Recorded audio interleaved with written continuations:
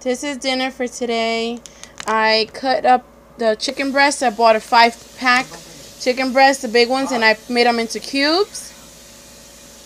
And I put in tomato sauce in it. I got this one for 88 cents. All I needed was one. And I got here a total of, I think it's 5 chicken breasts, not 4, 5. And I got some cheese. I got some of these. And this is how it's going to look. I'm recording. And then you put some cheese. And then you just roll it up. And eat it. That's dinner for today. Alright, thanks for watching my quick video. Bye.